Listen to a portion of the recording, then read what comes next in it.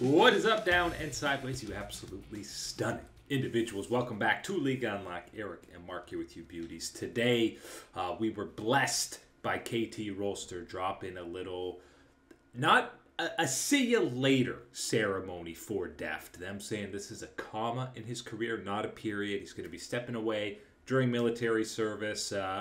Coming back afterwards, question mark, hopefully, but it's the perfect opportunity either way for us to look at his career and do a little comparison I've been meaning to do for a long time in terms of grand scale of Deft's career. I think there's only one player in the AD carry role that you can compare and say who is better, who's had the better career, and Mark, that man is Ruler. It has to be Ruler. I want to give a little shout out to Gumayusi. I think that a couple more years, a couple more events. He's getting there. He stays with T1 and T1 keeps winning at the international events, then you better believe that we're going to be talking about him on this type of comparison. But right now, yes, the only guy that can stack up at the ADC position to Deft is Ruler, and what they have accomplished throughout their careers. The numbers you'll find relatively similar, but we're here to dive on into them and talk about these two wonderful, extremely talented players of League of Legends. And when you're looking at the numbers for both these guys, they get eerily similar in a lot of categories. First and foremost, these are the only two players in the history of the game that have won MSI, a World Championship, an LPL, and an LCK title. Yes, Faker, you're going to have to go over to the LPL if you want to join those ranks. But these guys are the only two. Really, one of the biggest differences career-wise is just the teams, because Ruler spent almost his entire career on Gen G before going over to JDG, and then obviously Deft has played for 6 different organizations and been to Worlds 8 times with those 6 different teams, and DRX and KT, he's had 2 separate stints on those orgs.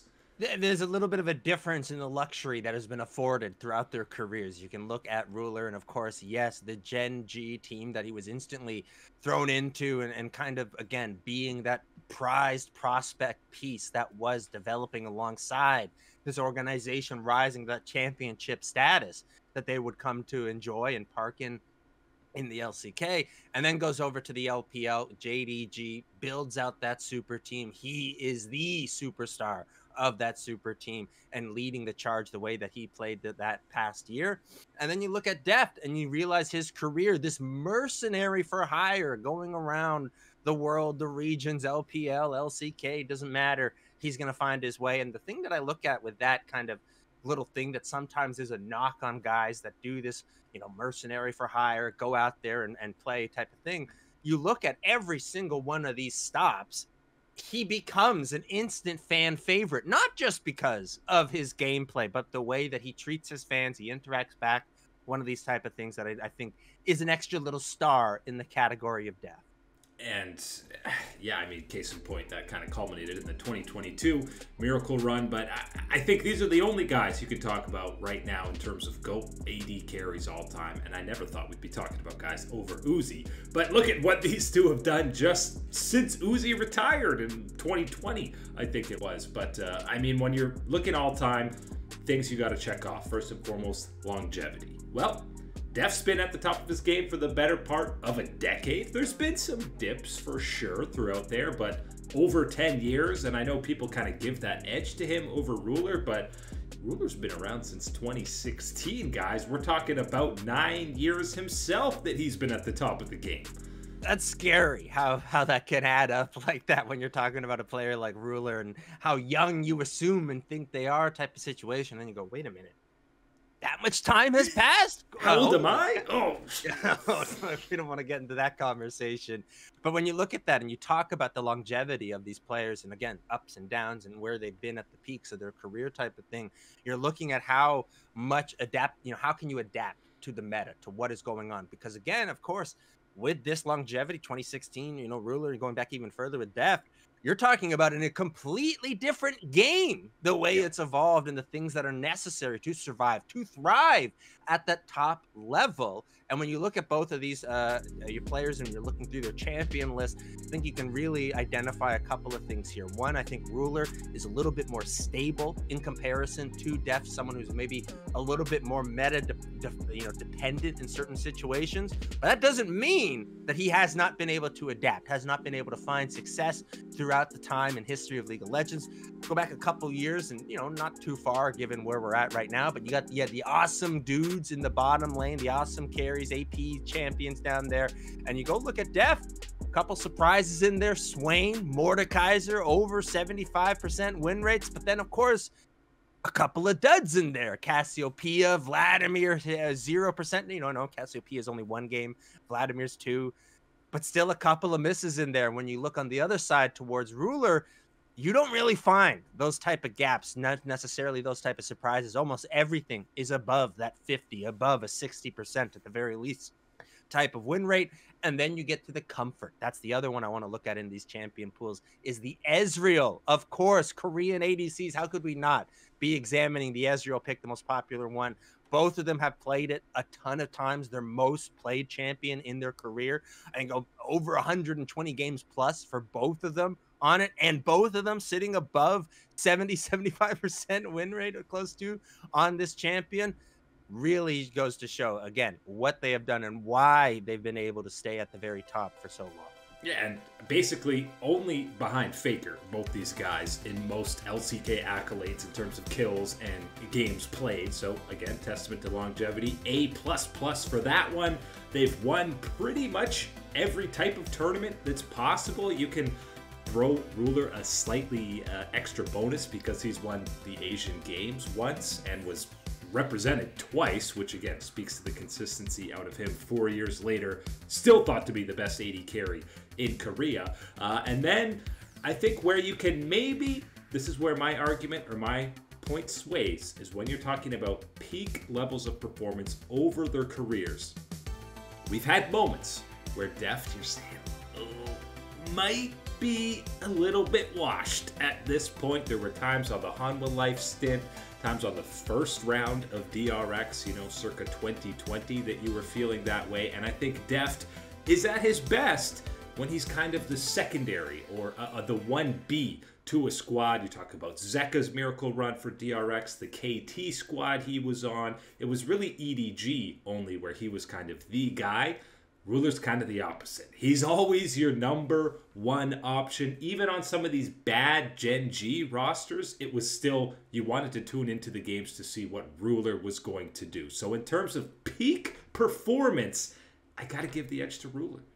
It makes me think of, in traditional sports, right, where you can have that star player, but, there's a guy like Deft who maybe wants to take a little bit more of that backseat, wants to be that second in command type of situation to help lift up not only that superstar, but everybody else with that play that comes along with it. And I think you can look at that with a lot of the times in Deft's career. We're talking, again, yes, how fantastic he is, but usually it's because we're talking about somebody else, something else going on in that team, making the calls, making a bigger play, something else in that type of realm, where then Deft is able to then hop into that little pocket, that little void underneath that ultra spot and really take over to a level that is not the way that other players do in that type of situation. And on the flip side, Ruler, he is that ultra superstar. He is that guy that says, last second of the game, dying moments, I want the rock. Give me the ball. I'm going to take the shot. He wants it all the time. You can even look at the transition from Gen G to JDG and how active, he is in the shot calling role as an ADC. And then again, a lot of these plays that he is making where you can clearly see he's got that type of energy to him. He takes it to the enemy team. Deft, a guy who maybe, plays alongside the support. Again, we've seen some of this, the recent success alongside a player like Barrel, who we know is incredibly active in what he's doing, not only to his bot lane partner, but the rest of the team. I think that is certainly a factor you can look at with both of these players. And that's not necessarily a knock on either one type of situation, but it definitely is a place where we see the differential between how both of them have carved out their careers. It's contrasting play styles is essentially what it is, right? I mean, Ruler comes into an already stacked JDG lineup with players like Knight, who have won multiple MVPs. He gets a pentakill in his very first game, and it was right away like, I'm still the guy. Knight, you're great, but I'm Mr. President, protect the VIP, whereas Deft is maybe more, what does the team need? He seems like being more of a team player. That's not a knock. I'm not saying Ruler's a selfish player. But again, it's the play style, and you could argue either way. You either want that MVP level, protect me, VIP, Uzi play style, or Deft comes in and says, what do we need for this game? What does the team need to be improved?